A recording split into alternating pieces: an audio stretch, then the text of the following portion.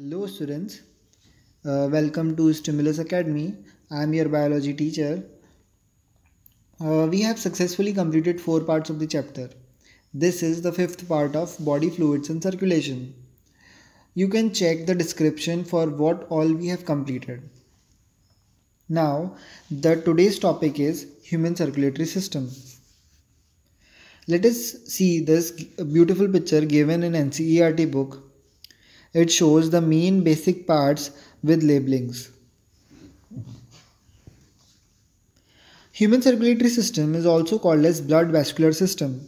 It consists of a muscular 4-chambered heart, a network of closed branching blood vessels, and blood, the fluid which is circulated.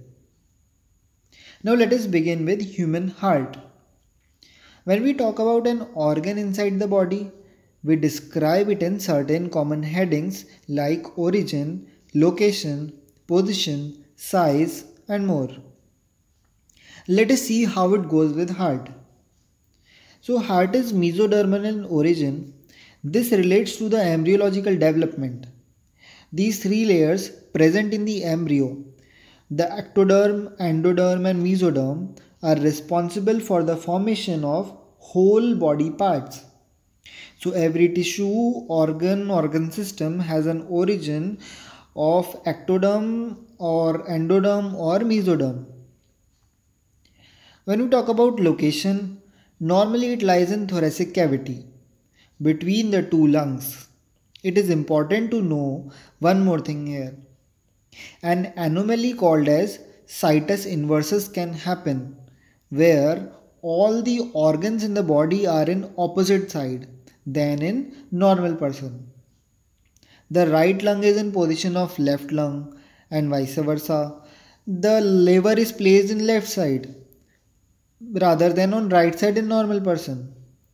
And the heart lies on right side.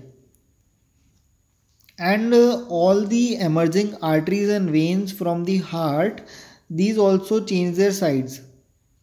So if you observe closely, all the sides are inverted, therefore called as situs inversus. One more anomaly called as dextrocardia can occur. Only heart fails to get in the left side and remains in the right side, which is not the right position. Okay, the right position of heart is left side, the position at location. Normally, it is slightly tilted to the left side. So generally it is referred to as situated in left side. Size is almost equal to the size of clenched fist. Hindi में अगर fist को हम जाने तो मुट्ठी कहलाता है, तो एक मुट्ठी के बराबर साइज होता है लगभग. Now let us come to the anatomy of heart. It is covered by pericardium, which is a double-walled membranous bag, and a fluid filled called as pericardial fluid is enclosed in the pericardium. Now you can see here the serous pericardium enclosing the pericardial fluid and the fibrous pericardium lying outermost. So it is clear from here that pericardium is of 2 types, serous pericardium and the outer fibrous pericardium. Talking about the chambers, we know that humans have 4-chambered heart having 2 small atria and 2 relatively larger ventricles. Next we look at the different types of septum present inside the heart. The septum present in between the 2 atrium is called as interatrial septum, whereas in between 2 ventricles is called as interventricular septum, and between the atrium and ventricle is called as atrioventricular septum. We will see that atria drains the blood to ventricles. So there should be an opening that connects the atria and the ventricles, and these openings are guarded by the valves which prevent the backflow of blood. So the function of valves is to prevent the backflow of blood. On the right side, tricuspid valve is present in the AV septum, and on left side bicuspid valve is present. These valves are formed of multiple muscular flaps or cusps. Such as the name suggests, tricuspid valve is formed of 3 muscular flaps, whereas bicuspid valve is formed of 2 muscular flaps. Can you guess why it would be that there are 3 muscular flaps in the right-sided tricuspid valve and there are just 2 in the left-sided bicuspid valve? A probable explanation for this could be that the right side of heart receives deoxygenated blood, which needs more strictness to be stopped as backflow. While somehow if in left sided of heart backflow occurs, the left sided of heart contains bicuspid valve, 2 cusps. So if in left side of heart backflow occurs, it would not be of greater problem because left side contains oxygenated blood.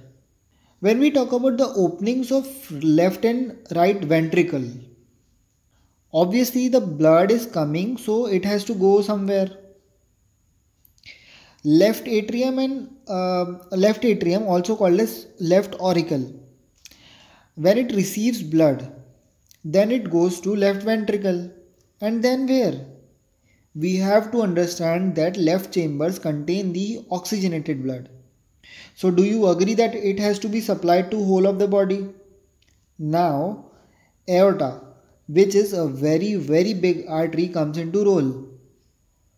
Left ventricle drains the oxygenated blood into aorta. Let's see this. The left auricle drains the blood into left ventricle, and then left ventricle pumps the blood into aorta.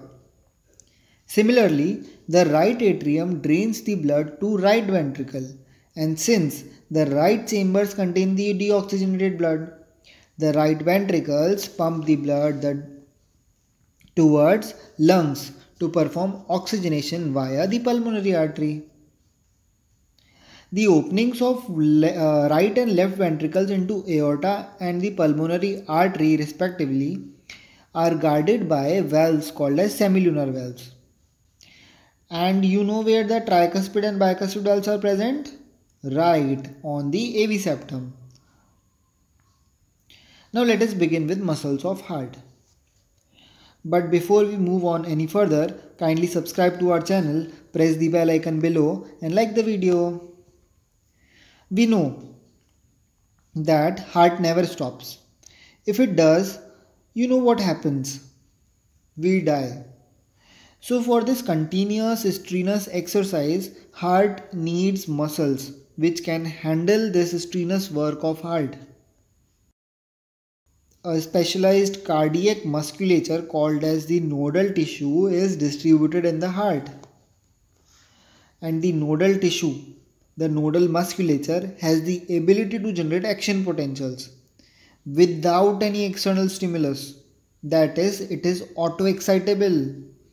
We will see the basics of how it functions. Clearly, we can see sinoatrial node called as SA node, then atrioventricular node called as AB node, and then bundle of His. These are all patches of the nodal tissue.